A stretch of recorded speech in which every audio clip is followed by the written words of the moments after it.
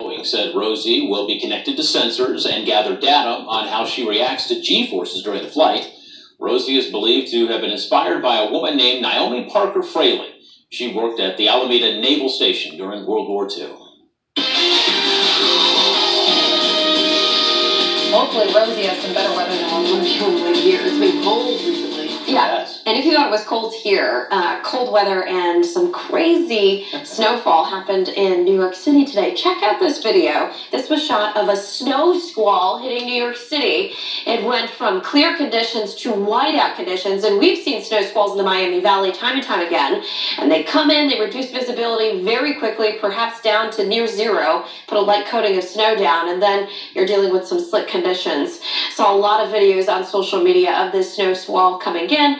Very great footage. I just wanted to show that to you. If you want to take another glimpse at it and share the video, I've posted it over on my Twitter account. Here's a look at our radar conditions out along the East Coast. You can see with that northwesterly wind, snow showers continuing through New York into Pennsylvania and New Jersey. Also creating some lake effect snow showers up in Oswego, New York, where my sister is. She just had a baby a few days ago. My parents are up there. My mom's just complaining about all the snow. Not dealing with that here in the Miami Valley. Winds are more westerly, so we have dry conditions ushered in with high pressure. Temperatures are also falling quickly tonight because of those clear skies.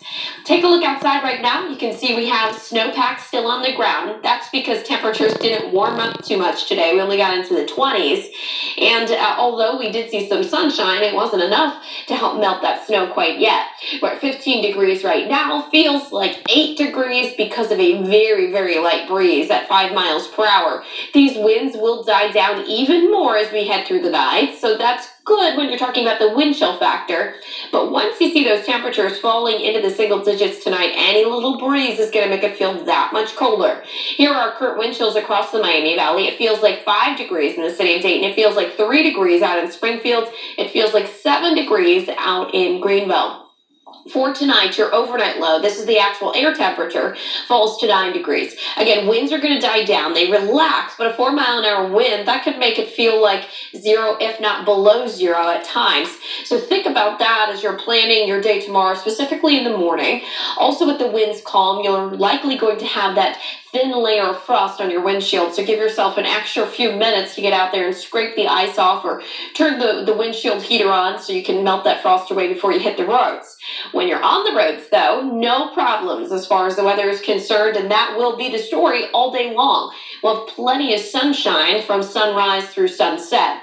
Highs tomorrow afternoon, a little bit better than today, and actually a little bit closer to normal. We'll get up to about 35 degrees when typically our average high should be around 37 degrees. Winds will pick up a bit, not too windy, but enough that it will give us wind chills in the 20s for the afternoon. Now, tomorrow is the coldest day over the next 5 days. Notice we get to nearly 40 degrees on Friday. Then we're into the lower 40s to middle to upper 40s as we head through the weekend into the early part of next week. So we go from below normal to above normal as we get into your Christmas week. And that's not going to be any good news if you're someone that was hoping for a white Christmas. So Christmas Day is a week away from today. Long-range precipitation chances are very low right now. I'm not seeing much in the way of a storm system that will bring us any precipitation.